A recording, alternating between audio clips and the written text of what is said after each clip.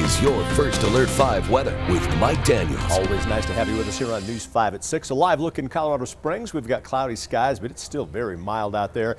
Live from downtown Pueblo, clouds but dry across the Steel City. In Trinidad, a little bit of virga out over Fisher's Peak this afternoon. And from Woodland Park, beautiful shot of the north face of America's mountain off in the distance. All right, here is your big weather story. Here's your next weather maker. Going to have a southwest flow of air coming off the mountains tomorrow. That's conducive to a downslope flow around here. We'll have some wind during the afternoon, 15 to maybe 25 miles per hour. Certainly going to be a hot day, the hottest day we've had so far this year, and it's also going to be dry. That means high fire danger all across the News 5 viewing area. A red flag warning active from 11 o'clock tomorrow morning through 9 p.m. for all the counties we've shaded in red. That encompasses all of the News 5 viewing area. So under red flag conditions, these are the rules. You just want to stay away from anything that could possibly spark a fire. When fires start on days like this, they burn out of control quickly. Never want to toss a cigarette butt out the window. If you do happen to see smoke, please call 911 as quick as you possibly can. That'll allow firefighters to jump on that fire as quick as they possibly can.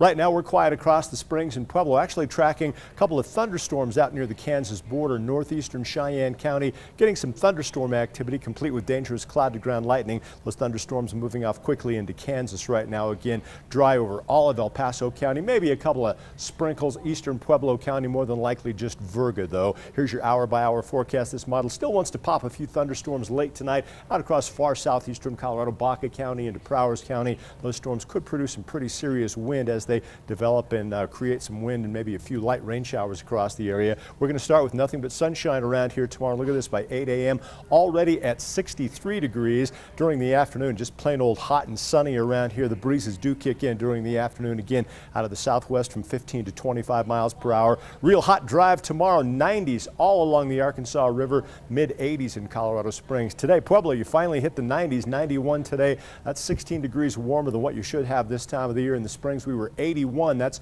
14 degrees hotter than where we should be this time of the year. Outside right now, 60s, 70s, and 80s across the News 5 viewing area. Our low temperatures tonight, due to the clouds and the downslope flow, staying real warm, dropping down to 50 and 51 degrees. Afternoon highs tomorrow. Look out, hot stuff coming through. 87 in the Springs. That'll be warm enough for a brand new all-time record high for the date. And in Pueblo tomorrow, 94 degrees. That'll crush the record for tomorrow, which is 92 degrees. In Colorado Springs, another hot, dry, windy day on Friday with elevated fire danger. Then we're tracking a cold front that comes in over the weekend, a chance of seeing a passing PM thunderstorm both Saturday into Sunday. It's going to cool nicely, refreshing again by Sunday with that high of 70 degrees. Then we're back into the mid-70s Monday through Wednesday. No great chances of rain, but I'll keep at least a 10% opportunity of a PM thunderstorm Monday, Tuesday into Wednesday. And for Pueblo, hot stuff for the next couple of days. You'll need those swamp coolers already.